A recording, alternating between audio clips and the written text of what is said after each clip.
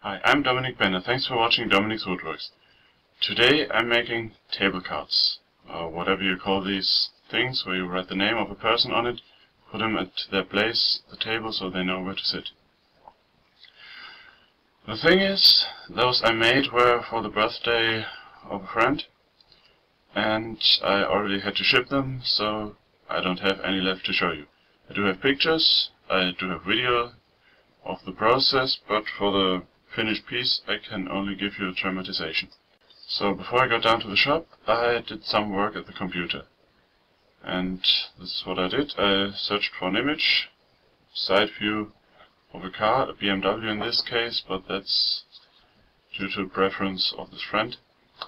Anyway, I took the image and imported it into Inkscape. I don't have any videos of that. I think there are enough tutorials out there, but if I'm wrong, just say so in the comments. Anyway, Inkscape has a function to trace images, non-vector images, which gave me the outline and all the stuff on the inside. I broke this apart and reunited all those, meaning I took all the shapes that it traced and added them up to one, which resulted in the outside. I don't know if I'm explaining this right or understandable, but if you want more details, just say so. I took the shape.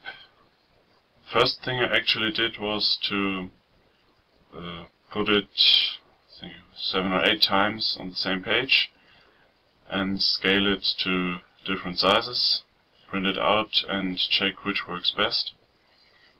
This is the result of that process,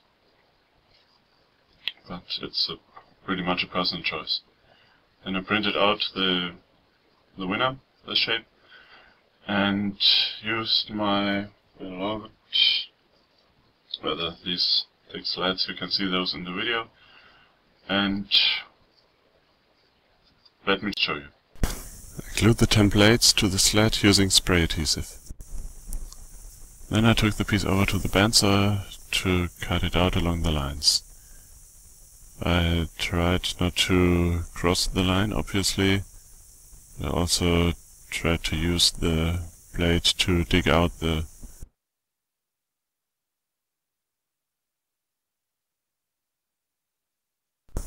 overhead my sander. I smoothed over the cuts and I didn't rely on the angle of the band. I just made sure that every side was flat. Using a sanding drum in my drill press, I improvised a thickness sander and I used it to sand the cars flush. Also, I just realized I missed a step.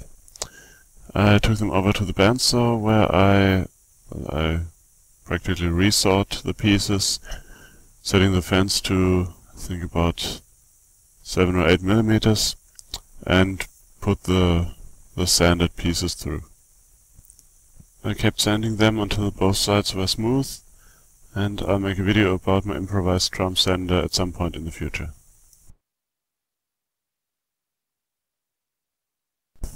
I sanded over the edges with 120 grit sandpaper to make them more pleasant to the touch. And then something terrible happened. On the workbench I had these container with rust liquid leaked and did some nice coloring job. I managed to sand most of it away though. Next step, and I don't have any video of this, is putting the names on the cards. There are several methods of putting ink onto wood. The most famous one seems to be the one by Steve Ramsey, the inkjet transfer, and I tried that with mixed results. The thing is, the ink on the sheet would form little drops, thus giving the result a spotty look. Well, I think it's a look that could be used, but in this case it's not what I wanted. One thing I discovered was that I could use the these sheets used for overhead projectors. The ones I have one side coated with something to hold the ink. So I printed on the other side and it worked pretty much as advertised. The thing is, apparently it does dry on the other side rather quickly as compared to the adhesive backing paper. But it allows you to see what you are transferring and gives you better ways to align it. That was my main beef with the main theoretical beef with the adhesive paper, aside from the spotty looks, that I would have a hard time aligning it with this to get the name even and centered. The next thing I checked out was the method by J. Bates, the heat transfer of toner, i.e. laser printer. The thing is, I don't have a wood burning stick or iron or whatever you call those with a flat tip. I do have one, but it's more like a soldering iron. I think there are replacement tips, but I couldn't find them. So what I did was I cut out the name, used adhesive tape in the ends, making sure that the tape wasn't covering any part of the name. Should mention I printed them out as a mirror image. Then, after gluing this here and making sure it was aligned, I used this soldering iron with a flat tip, not broader than your average screwdriver, and I started experimenting. The end result is that I found the best process for me was to do every single letter and to move the tip, to keep it moving, but to stay on that letter till the paper turned yellow. This gave me a pretty decent result. I'll show you pictures, or I think I have one picture.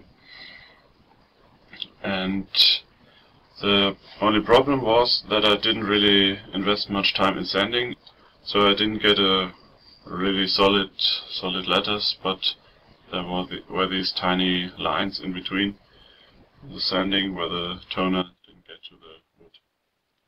To make the feet, I first stripped one of my beloved slats in half at the table saw. Next I use a table saw slat for making 60-degree angles in order to cut the legs.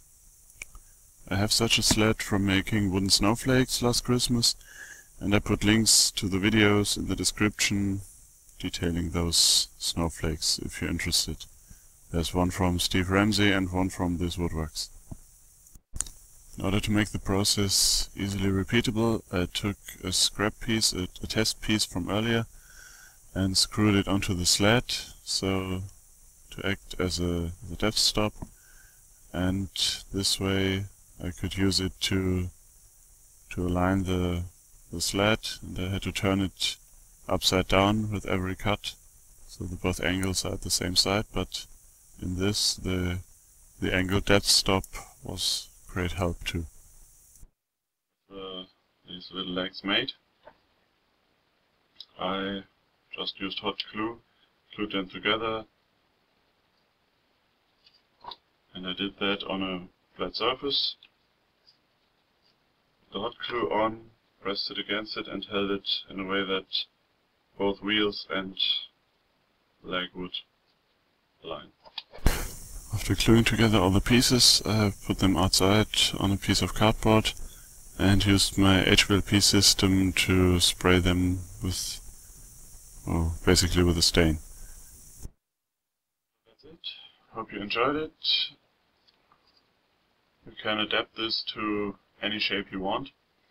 You could even go overboard and use more expensive wood, or well, I guess you could even do some inlays with this. Simple inlays by drilling a hole and putting pieces of dowel in it.